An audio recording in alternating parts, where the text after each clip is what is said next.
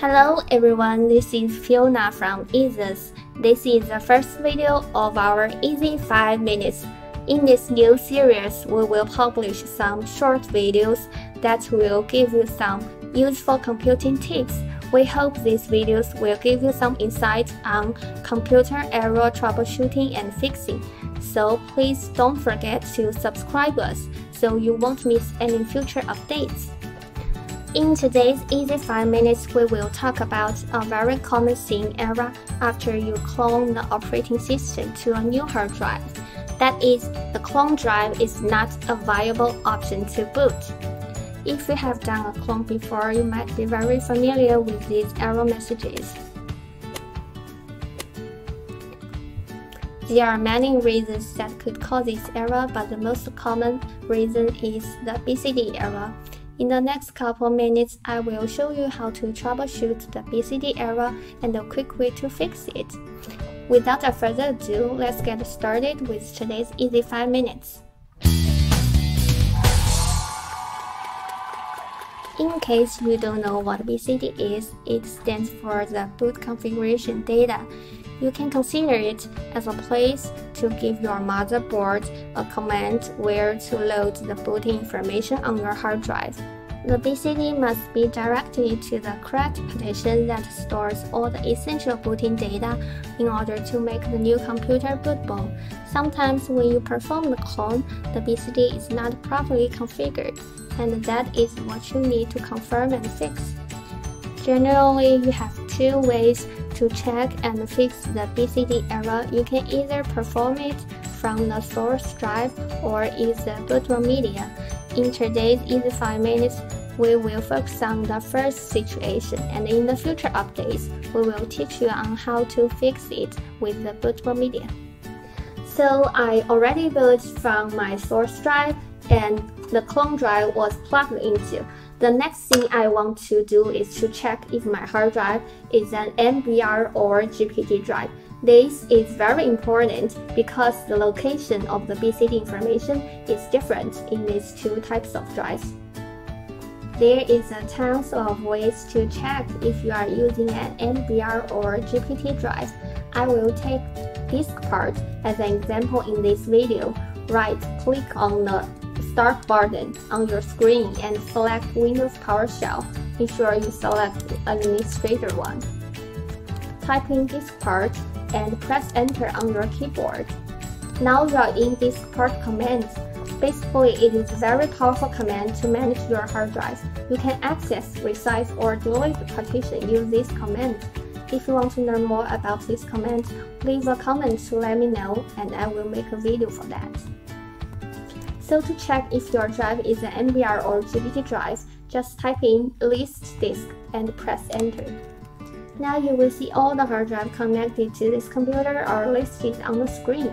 So in here I can easily tell disk 1 is my source drive and disk 2 is a target drive. There are some more information you can explore in here, but what we need to look for is in here the GPT section. Since both of my drives are not selected in here, so it means they are both MBR drives. We type in exit and press enter on the keyboard to exit Diskpart command. Next, what we are going to do is to check if the BCD information on the clone drive is properly configured. So how to tell if the BCD information is correct? Since booting from the source drive is fine, I will use the BCD information of this hard drive as an example.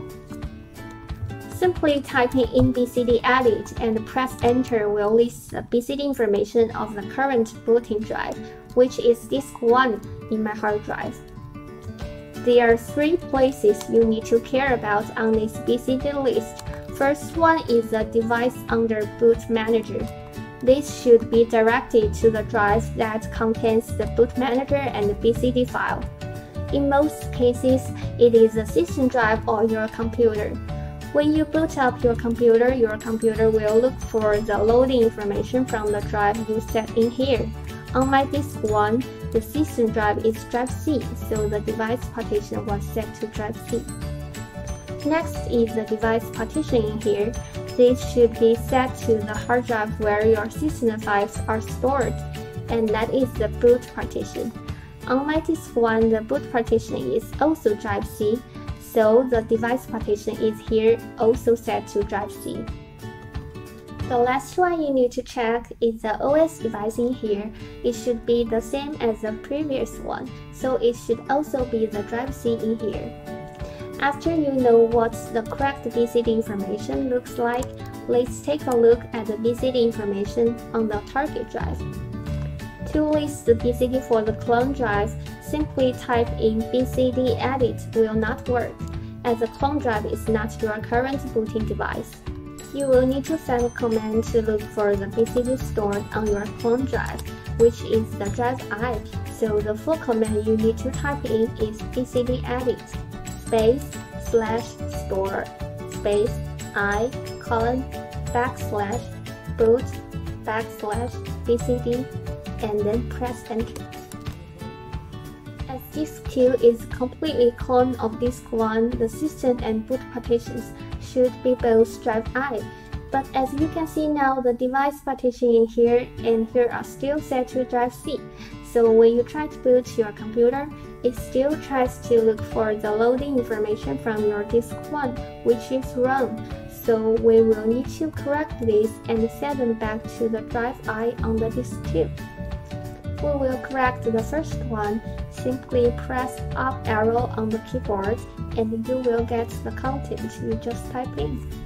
And then type in set bootmgr device partition equals I : Be careful you do not make any typo in here, and then press enter. Now it shows the change was successfully made. We will correct the second one, as the boot drive is also drive I, so simply press the up arrow key on the keyboard to get the same content you just used, and then change the boot manager to default in the brace, and press enter. Lastly, we will do the same change for the OS device. Press the up arrow key again, and change the device to OS device, and then press enter. Bear in mind that the drive ladder could be different on your computer. Just type in the drive ladder that matches the boot drive on your target drive.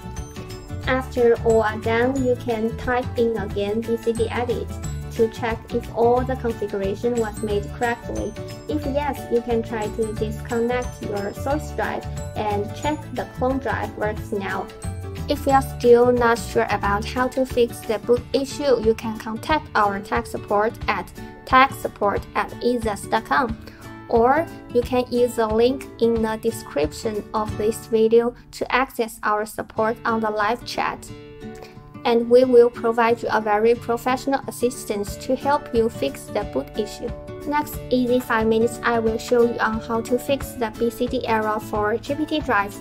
So please subscribe our channel and stay tuned with us. Thank you guys for watching this video. This is Fiona and I will see you next time.